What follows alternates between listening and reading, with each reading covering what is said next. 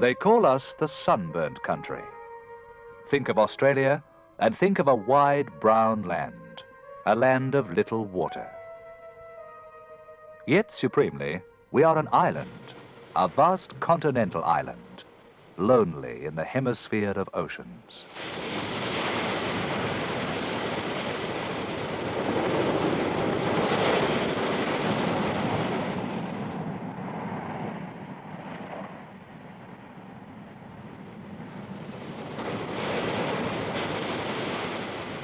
Founded by sea-born settlers, Australia is still a maritime nation. The seas are still our lifelines. And if we sleep, the sea is our Achilles heel. Tomorrow as yesterday, today and forever, the task of our Royal Australian Navy remains the same, to be ready to ensure the essential freedom of the seas. In the Navy of the 20th century, science is met by science. The Royal Australian Navy is prepared to meet the challenge.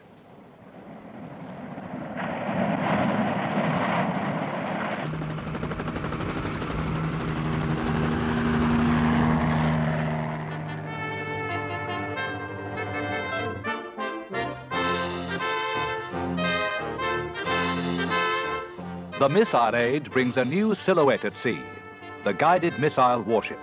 The most modern in the world, destroyers of the United States Charles F. Adams class are the Royal Australian Navy's new generation of versatile warship. The eyes, ears, and teeth are new. The captain on the bridge commands a wealth of equipment with a range of perception, leaving little opportunity for surprise attack from above, below, or on the sea. In the nerve center of the ship, where reports from far-flung probing impulses are collated, a ceaseless watch is kept on all possible threats to the destroyer herself or the ships she may be escorting. From this center, the captain draws the information that enables him to be one step ahead of any lurking attacker.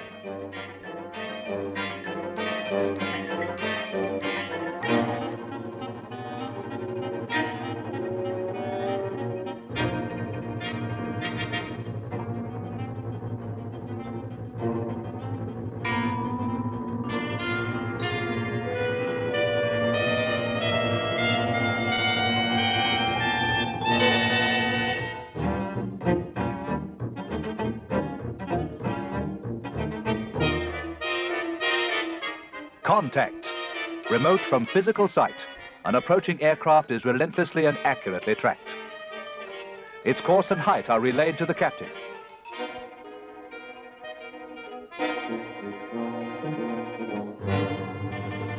Now it's a matter of identification as the ship is maneuvered ready for instant action.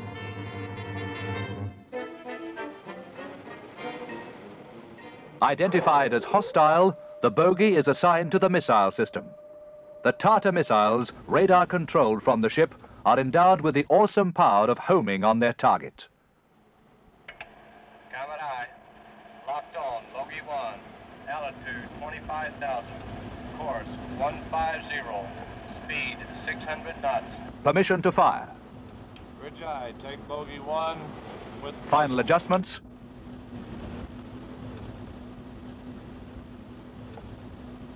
Fire.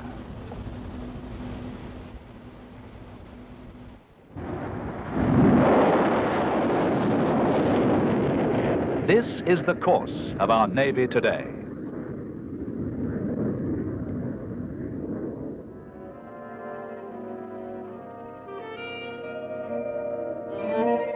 But perhaps the greatest threat to our island continent comes from beneath the sea. However, the submarine need not only be an enemy.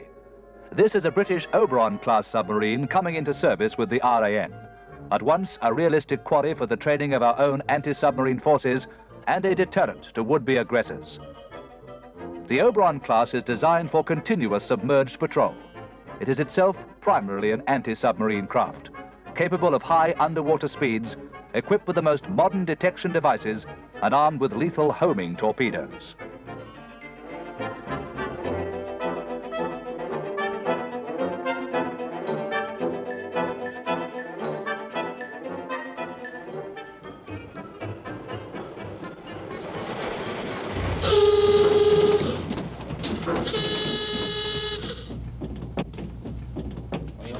All ships of the Royal Australian Navy have a continuous program of training, both within the ship and in cooperation with other units, to ensure instant reaction when the pressure is really on. 55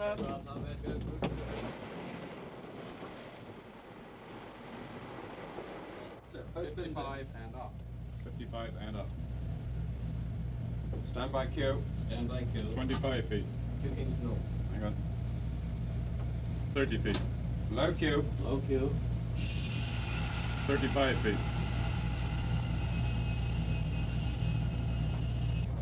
Three starboard main vent shot. Hang on. Group 47 3, feet, sir. half head together. No, let's shut and clamp both pins in. Half head, yeah. Telegraph group 3, half head, go. All main vents reported shut.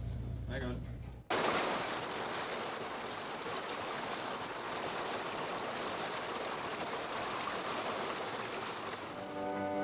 As well as the most advanced conventional submarines, Australia has the most modern methods of hunting the underwater enemy. Operating from ship or shore, Westland Wessex helicopters are equipped to seek out and destroy hostile submarines.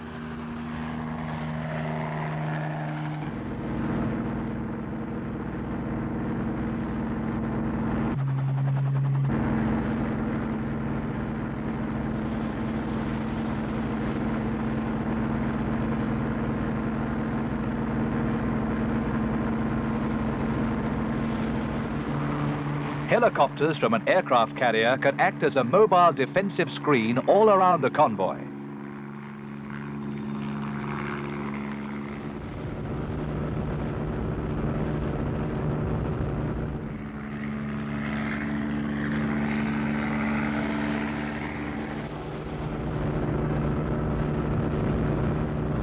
Roll the ball. The detection device is lowered into the sea while the crew is poised for immediate action.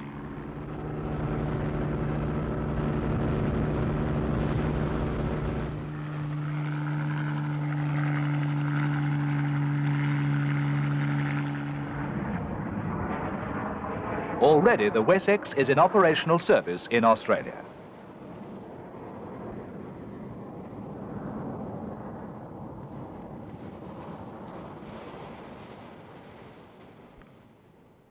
Capable of day or night, all-weather operations, the speedy seek and kill helicopters are an important addition to the RAN's anti-submarine strength.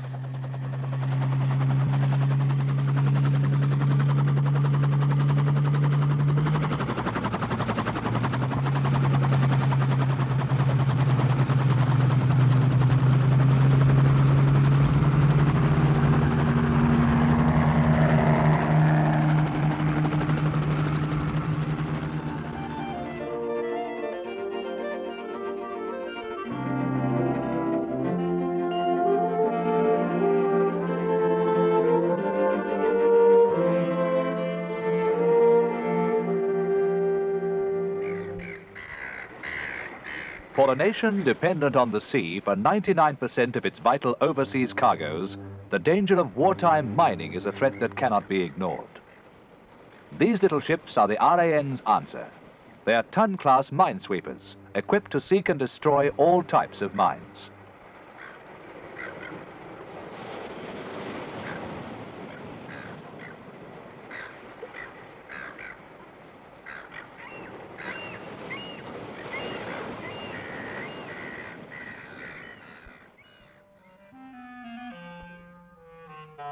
Constant training develops the teamwork necessary to cope efficiently with the complex assortment of gear on the sweep deck.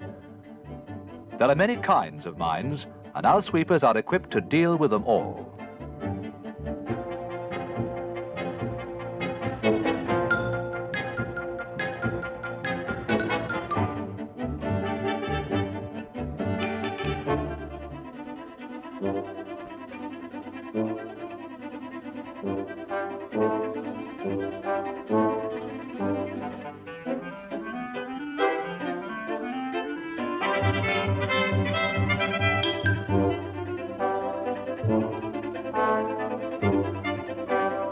Held in a set position and depth by floats and vanes, a wire sweep is used against the moored mines.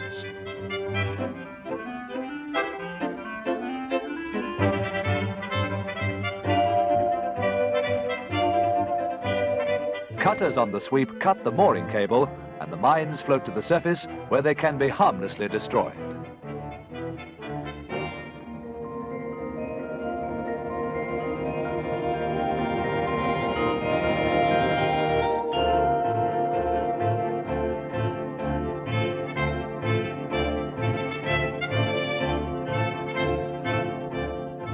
Against influence mines, the sweepers tow a magnetic loop.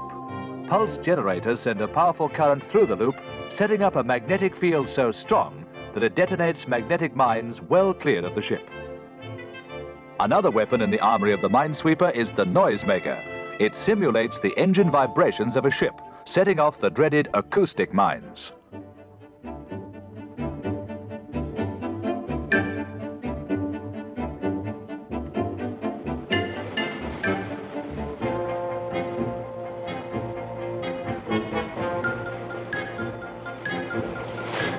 A transfer of stores and mail at sea demonstrates a high order of seamanship, as well as the responsiveness of these rugged little ships.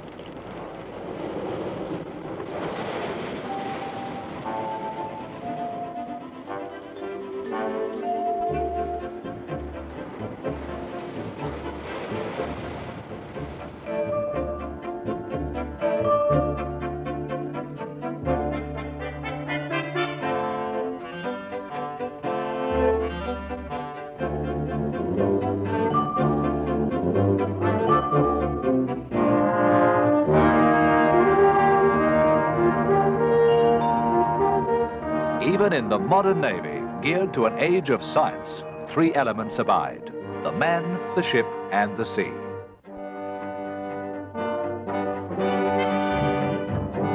Survival at sea today depends greatly on successful defense against air attack. As its latest and deadliest close-range weapon against enemy aircraft, the RAN has chosen the Seacat missile.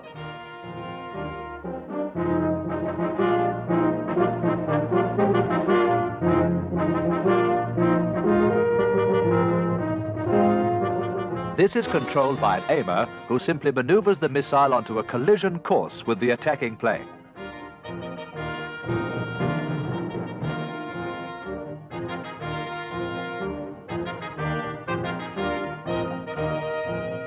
Unmanned recoverable target planes are used to test the ship's defenses.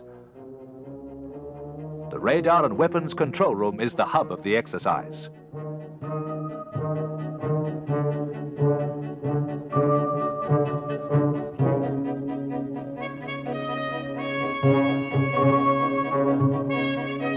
The ship's eyes quickly pick up the target, which is tracked and classified. Authorized by the captain, the gunnery officer indicates the target to the weapon system. The rest is routine and skill.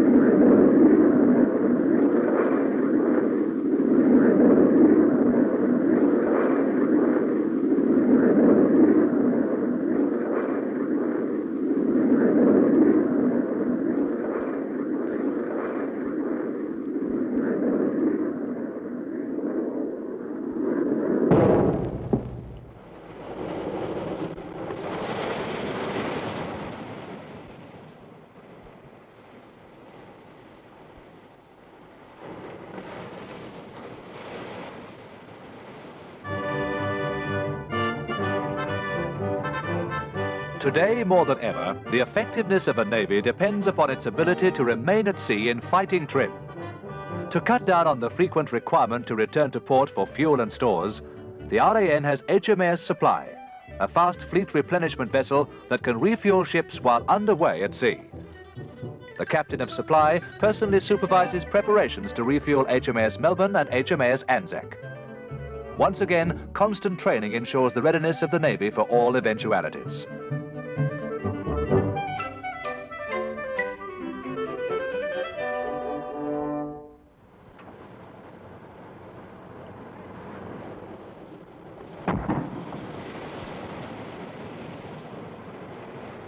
There are 3 pipelines to each link, so that all kinds of liquids, including fresh water, can be pumped across at the same time.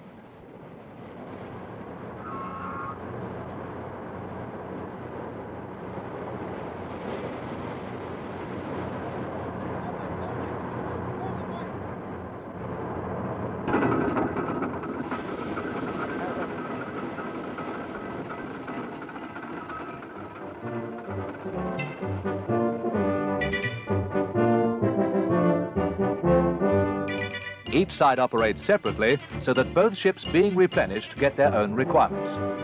If necessary, HMAS Supply can refuel 3 ships simultaneously.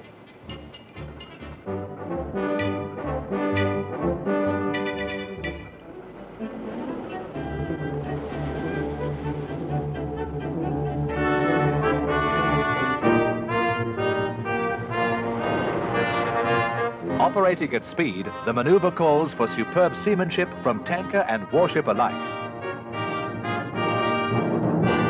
Thanks to replenishment at sea, warships can remain on sea patrol for increasingly long periods. This is Organization Unlimited. The net result? Mobility and flexibility of operation, prime essential for a modern Navy. Ships that supply, ships that fight, missiles that range far into the sky, helicopters that probe beneath the sea, minesweepers and submarines. The keynote of the Royal Australian Navy as it responds to the harsh challenge of the missile age is versatility. Ready for any eventuality, it has set its course for tomorrow.